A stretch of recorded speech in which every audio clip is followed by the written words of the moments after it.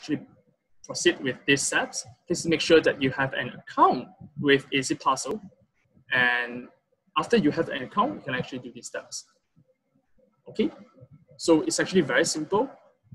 You have to log in to your admin panel. Okay, and once you land on this order page right here, what you need to do is that you have to choose paid orders to actually fulfill these 2 paid orders and click on more options, right?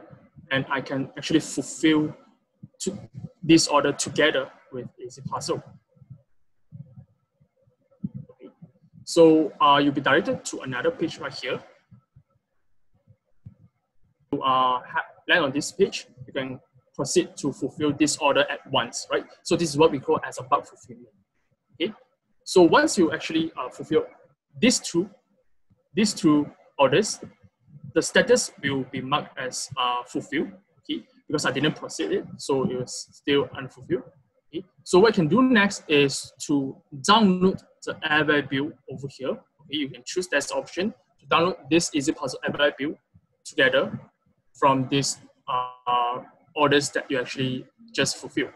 Okay, so basically this is the both of the bulk actions that you can do by using EasyParcel in your Easy Store.